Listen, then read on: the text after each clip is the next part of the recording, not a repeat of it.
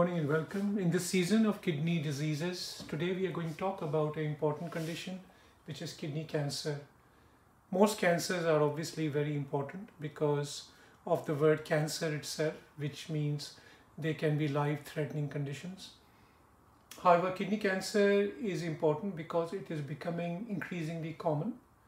And one of the reasons it is becoming increasingly common is because more CT scans and MRI scans are being performed as compared to about a decade ago.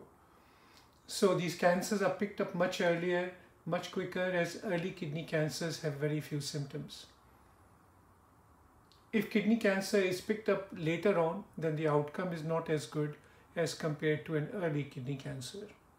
In adults, commonest type of kidney cancer is called renal cell carcinoma, and in children, it's called Wilms tumor. The symptoms of kidney cancer include blood in the urine, abdominal pain or back pain, and usually pain is in the flanks. So in the angle in the back next to the spine between the ribs and the spine, which is called the kidney angle or the renal angle. Weight loss.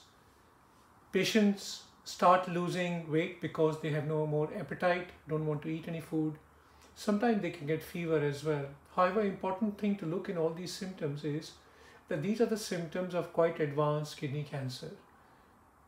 If at this stage the kidney cancer has spread, say for example into the lungs or the bones, then the patient can get symptoms of pain in the bones and also coughing and even bringing up blood in the sputum when they cough, if the kidney cancer has already spread into the lungs.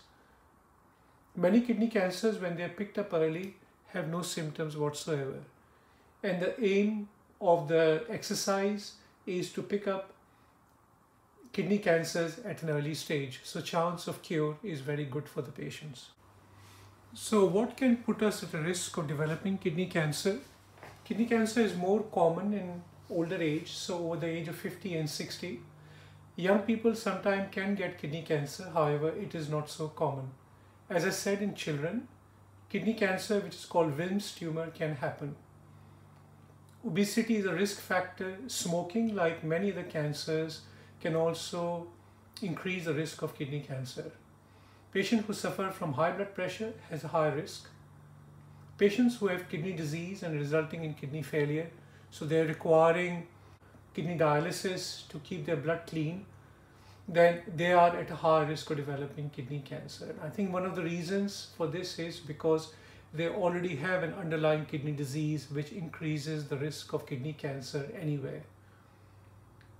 A family history of kidney cancer also increases the risk of kidney cancer in the siblings and in children.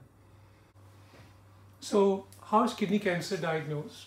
As I said earlier, sometimes kidney cancers are diagnosed incidentally, which means a test is being done for some other condition, and on the scan or blood test or urine test, there might be a suspicion of kidney cancer. For example, somebody's blood test is done to check for blood count, etc., because they're looking very tired, losing weight, etc., and their blood count comes back as very low. And then when the urine is tested, it might show blood in the urine, which means they're losing blood in the urine. Sometimes the blood in the urine is not visible, it's under the microscope only, and that might represent that there is underlying possibility of kidney cancer. Sometimes there can be so much blood in the urine that the urine actually looks red or looks like the color of Coca-Cola. An ultrasound scan or CT scan or MRI scan are all good tests to pick up the presence of kidney cancer. CT, MRI obviously are more sensitive to pick up smaller kidney cancers as compared to ultrasound. At times, a biopsy may be necessary to take a sample, and it is done under local anesthetic with a small needle put in the side of the tummy to take a few cells out of the kidney from a suspected area, which will show whether there is a kidney cancer present or not. So what is the treatment for kidney cancer? Early kidney cancer, which is confined to the kidney, is very small, requires the cancer to be removed by surgery. Either the whole kidney might need to be removed, or sometime only part of the kidney will have to be removed, and that will cure the cancer and no further treatment will be required. Treatment changes when the cancer becomes very advanced, which means that the cancer in the kidney is quite large and has spread outside the kidney. Not just into the surrounding areas, sometimes it has also spread to the places like bone, the lungs and the brain, etc. Many of these patients will still require surgery to remove the kidney. The reason is because a large cancer in the kidney can still cause symptoms of pain, might still cause symptoms of losing blood, etc. Sometimes if surgery is not possible, then the kidney cancer can be burnt either with cold needles put into the kidney or very hot needles put into the kidney. And they can burn the kidney cancer cells to control the size of the cancer and the symptoms from the cancer. However, these are not curative treatments. Certain drugs are available which target specifically the kidney cancer cells, and these can be used to control the kidney cancer, not just in the kidney but also spread from the cancer into different parts of our body. Immune treatment is a treatment which enhances our own immunity. As you know, immunity in our body helps fight infections but also helps us fight cancers. And some of these medications can be used to fight against kidney cancer.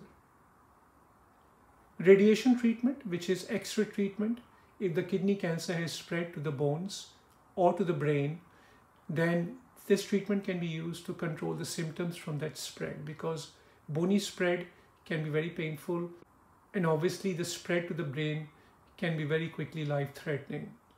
I hope you found this video informative, and if you did, then please remember to like and subscribe to our educational channel. If you have any questions, then do please write them in the comment section. I'll do my best to answer those questions.